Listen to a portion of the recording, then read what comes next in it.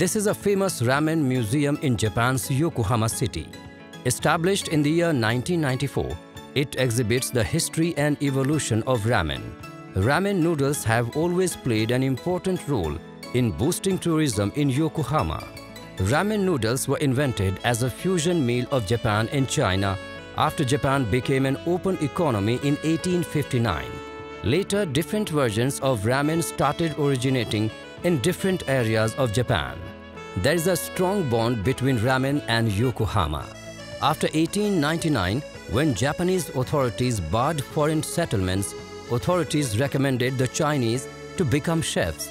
This accelerated ramen culture in Japan.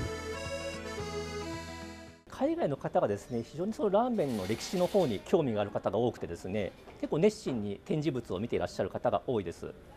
日本の方はですね、最近その昭和ブームというものもありまして、歴史というよりもですね、その地下の空間の方に行っていただいて、昭和の街並みで写真を撮る、そういった方が多く見られます。In 1910, the first ramen restaurant, Rairai Ken, was launched. 13 Chinese cooks from Yokohama supported it. During the busy season, some 3,000 customers visit the restaurant to eat ramen.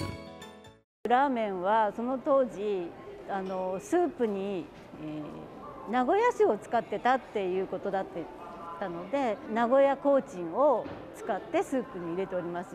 で、肉の方はバークシャって言って黒豚なんですけど、黒豚が入ったお肉をチャーシューを使ってたっていうことが文献に残ってるっていうのがこのラーメン博物館の調べで分かったもんですから、美味しくもでも懐かしくもっていう思いでうちの職人たちと一緒に作りました。醤油ラーメンを世界中に広めていけたらいいなって思いますし、世界からも来ていただいて召し上がっていただければ嬉しいなと思います。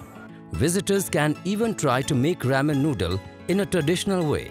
Bamboo stick is used to prepare ramen noodles. The museum itself just really goes to show the tradition and the love of ramen itself. Perhaps some different tastes that we have already eat. Ramen Town is surrounded by Showa era's atmosphere. Some 1 billion yen were spent to give an authentic look to this place. 横浜がですね、中華街もありますし、ラーメン博物館もありますし、ラーメンの街だと思っています。ラーメン博物館ではですね、ラーメン食べられるのもそうなんですけれども、歴史を学べますし、ラーメン作りもできるということで、総合的にラーメンを楽しめる場所ですので、ぜひお越しください。Based on its long and interesting history, Yokohama preserves memories of not only its food culture but social traditions as well.